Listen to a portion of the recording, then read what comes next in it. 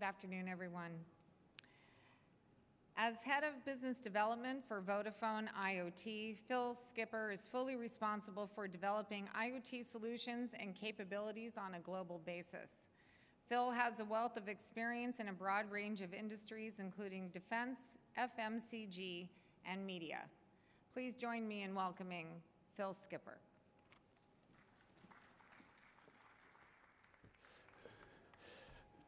Right. Good afternoon, everybody. Firstly, thank you for making the time to come and listen to what I'm going to say this afternoon. I'm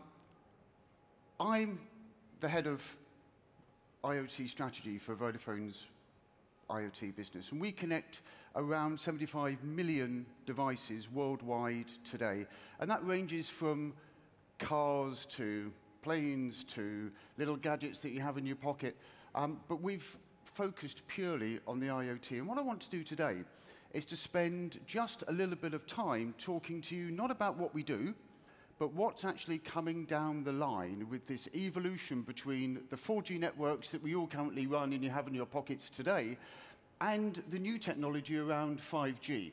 Now, I've been delighted to come to this event because every single event I seem to go to has 5G plastered everywhere, and people are talking about massive MIMO and 5G this and 5G that. And it's actually quite refreshing to come to an event which is really about how those technologies are being used, because at the heart of it, we're an enabler of digitization, and we do that across multiple industries. So what I'm going to talk to you today is not about what it is you can buy right now today, because you've got 4G for most of your IoT services you need, but really to focus a little bit around what's coming, to give you a view as to how 4G will merge into 5G and then what comes after that. So that's really the purpose of the conversation. You'll find that I'm not going to talk a lot about the technology. What I am going to talk about are the business outcomes that actually get driven by these new technologies. Now, I'm going to press the button, and I hope this moves us forward, because we should always think about moving forward. So, did that work, or did it not work?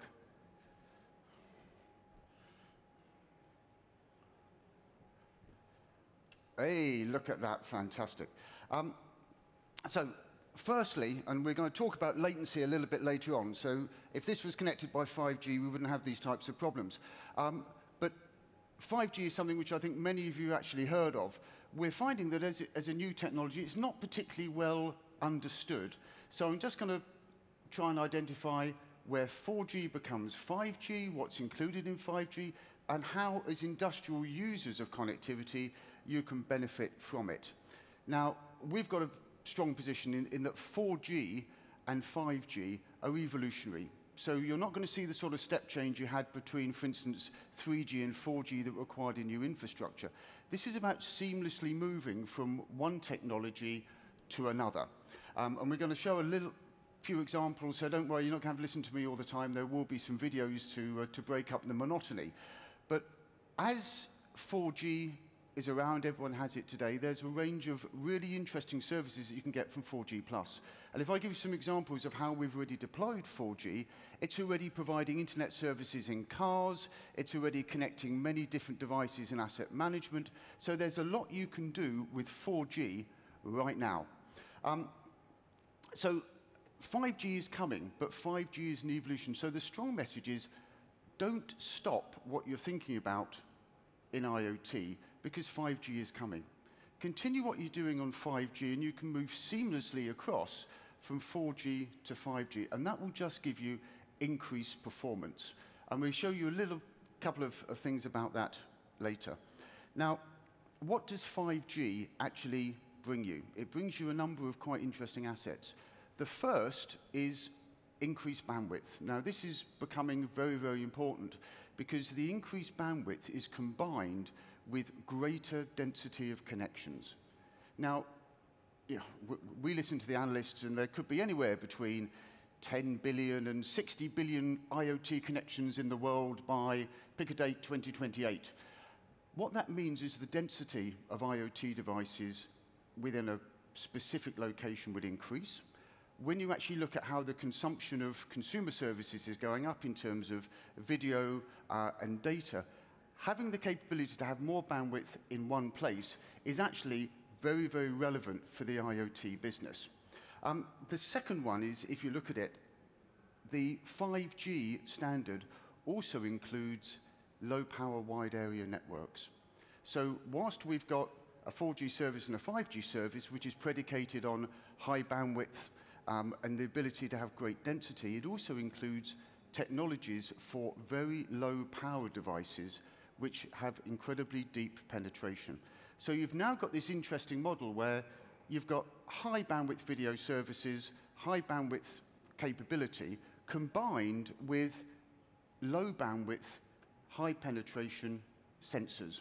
And this is predominantly, sorry, you're clicking the wrong button. The right one is the biggest one in the center.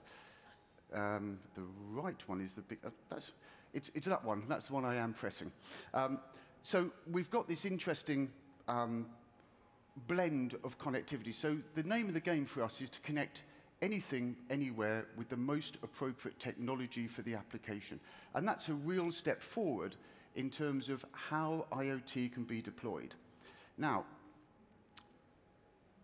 these types of technologies, 4G and NB-IoT, are available now. NB-IoT is deployed in a host of different applications. I happen to have one in my pocket. This is just one that we use. It's a device that is a PIR, plus a humidity sensor and temperature. It has a lifetime of somewhere between 15 and 20 years. And it's designed primarily to go, this use case is to go in toilets, so you can see the occupancy in toilets. So a really simple solution that's available now, and it drives massive efficiency. So the world of IoT is changing. We're accessing application areas that we've never been able to access before with 2G and 3G, and we're getting prepared for the massive IoT that is coming just around the corner as these devices get connected. Now, the second major evolution in 5G is latency. So the services that you can get on 5G will be delivered much, much quicker. So you've now got this interesting combination of high bandwidth and low latency. And that means that you can start to do services in a way that we've never actually managed to do before. This is about providing data to people on the spot in incredibly high definition, and also making it giving them the ability to interact with the data that's actually being delivered. And I'm going to give you a little bit of a video in a minute. The big right-hand button. We've spoken about NB-IoT. And these are just some examples in terms of earthquake monitoring, energy property, smart agriculture. These are all live applications that we support on NB-IoT right now, today, globally. Now, the nice thing about NB-IoT, just to give you a little bit of a hint on that, because it runs on the same LTE network, it also benefits from all the security and the investment that you get from a network which is actually supported by a mobile operator, where we're investing not only for IoT, we're investing for consumer and we're investing for enterprise.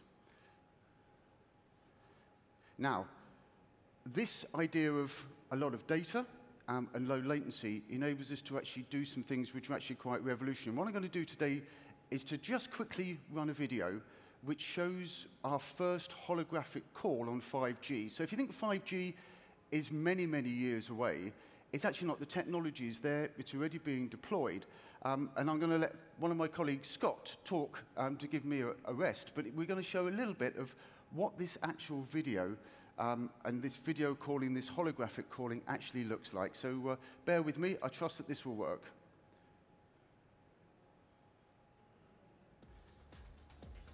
Back in April, we did our first live test 5G call. Today, I'd like to build on that to show you what we can really achieve. Today, we're going to be calling somebody really special in our Manchester base. This call is going to be the UK's first holographic call live using 5G, so super exciting. Joining us is Manchester City and England football captain Steph Houghton.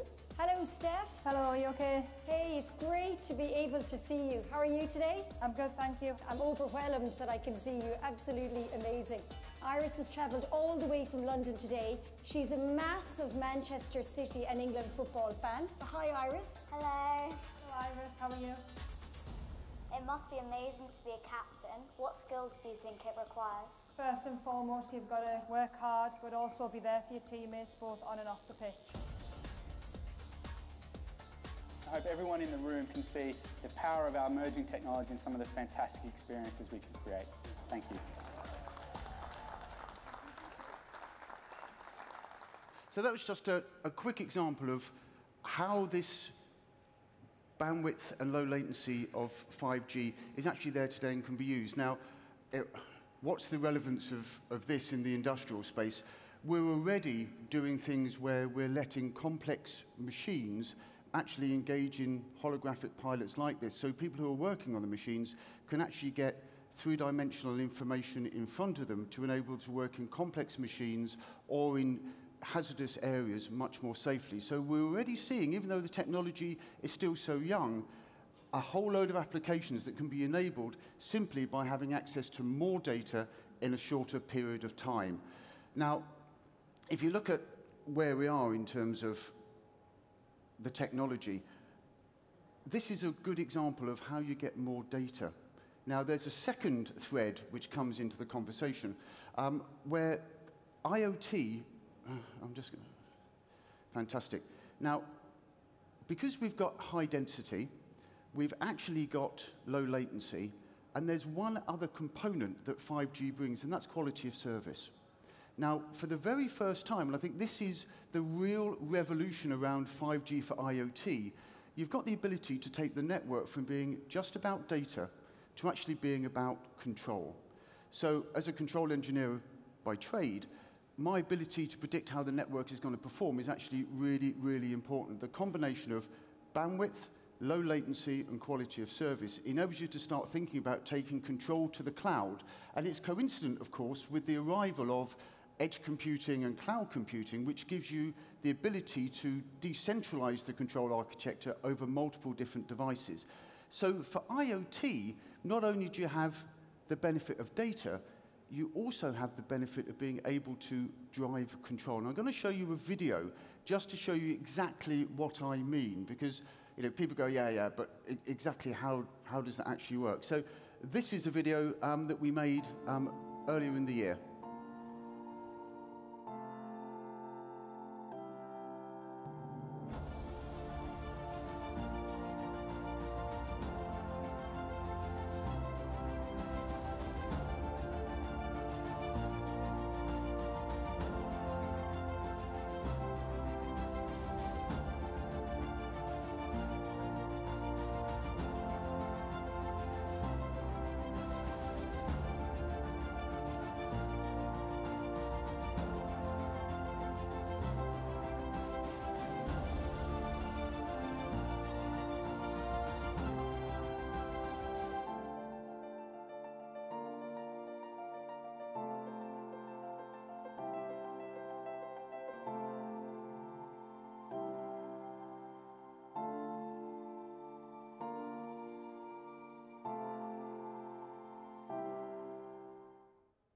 So I don't think, I like that video a lot. The only thing I'd say at the end is, this isn't about how we rethink logistics. I think it really is about how we rethink IoT going forwards. So having a look at that, that's just a really good example of how you can use the technology to move IoT from a data to a control network.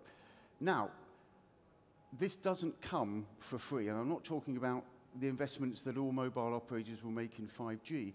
This actually requires a lot more thought about how you're going to do it. Now, we've got customers that are already planning 5G into their systems. If you are large-scale manufacturers in automotive, you need to start thinking about this right now. You need to start thinking about planning for it. You need to start thinking about the evolution of it. If you're thinking about buildings, greenfield sites, if you're thinking about new products and services, this is not what you're going to be using today. But there's two things. One is, how do you plan for the future? And the second one is, are you ready to actually digitize the business around the types of services that 4G, 4G Plus, and 5G will bring you? And I think for us, when we actually look at the capabilities that it brings, the cost and the thinking that you need to think about is the reliance on connectivity and IoT will increase as your business digitizes.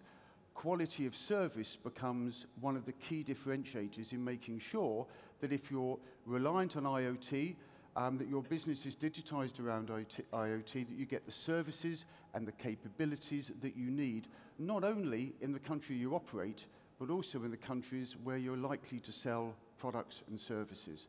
Now, this is a learning that we've gathered over many years working in the automotive industry. Automotive companies manufacture centrally and they distribute worldwide. They want the same level of service irrespective of where they're actually based and where their customers buy the product. So when we think about this new dedicated network, it can be deployed in a number of different ways based on quality of service, either as a private network or a national network using defined levels of quality.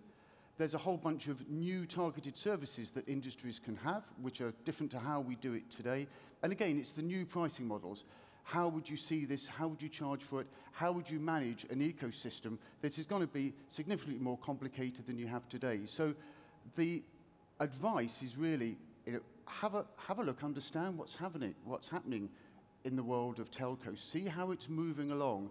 See how that could affect your business. And then I think, think about the outcome you want, and then come and engage early, because this is not something that you'll do overnight. So, quality of service is going to become the key differentiator going forwards. And if you look at the latest legislation for eCall, you press the eCall button, you may press it once every 10 years, but that message has to get through. This idea of quality of service is something you need to build into your thoughts so you understand what it is you actually need, how you're going to deploy the technology, and what it's actually going to do for you. What is the outcome you want, rather than the technology input that's being supplied? We can sort the technology for you. That's not the challenge. The question is, do you have the right adoption model, and can you actually deploy it appropriately across your business, whatever vertical you're actually in? So the 5G is a natural evolution of 4G.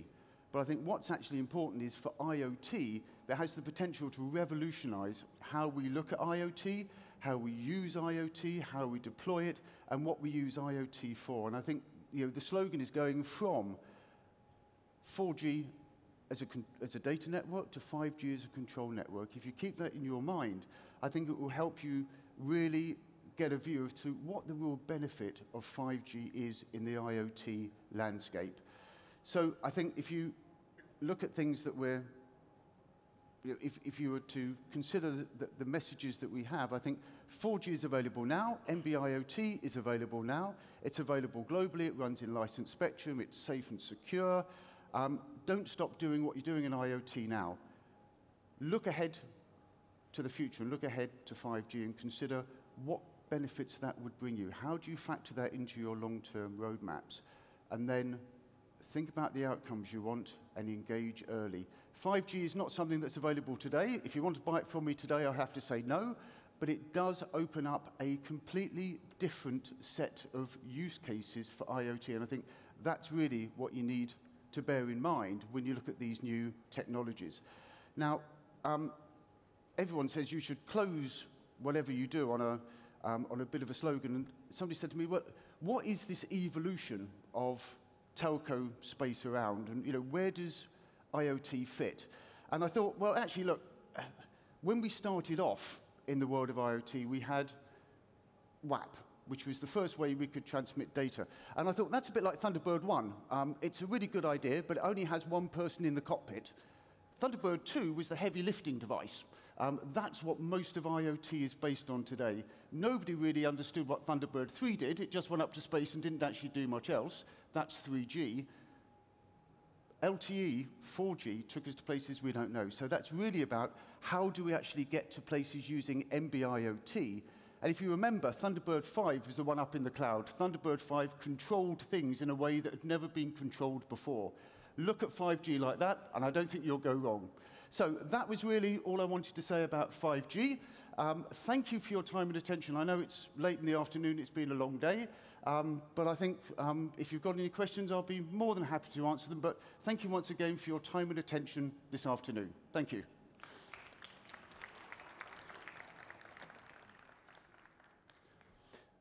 So, does anyone have any questions? I don't know what the drill is, but if anyone's got any questions, I'll be more than happy to take them.